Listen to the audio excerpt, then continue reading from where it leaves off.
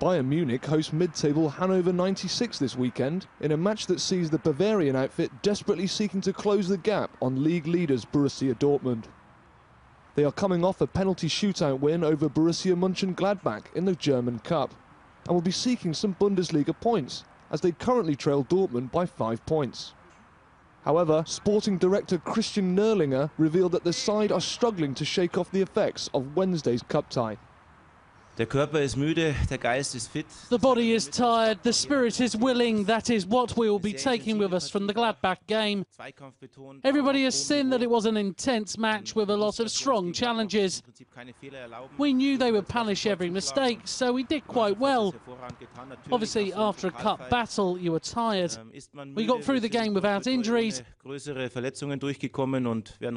after the arrival of the team, we will check everything.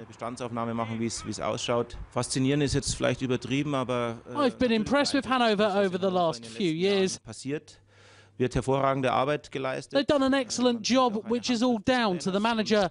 Wir müssen sehr We need to concentrate because they attack at speed sie durch das schnelle Umschalten, das sie innehaben, and punish mistakes in passing or defence. We need to concentrate and keep our order. Wir hoch konzentriert sein und auch die Ordnung immer beibehalten. But to answer your question, they've done a great job in Hannover. Hervorragende Arbeit geleistet, das ist offensichtlich.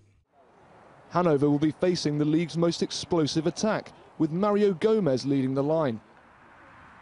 The German international has scored over a third of Bayern's 64 Bundesliga goals this season. Although Munich are not out of the title race, they know that anything other than a victory will be devastating to their challenge.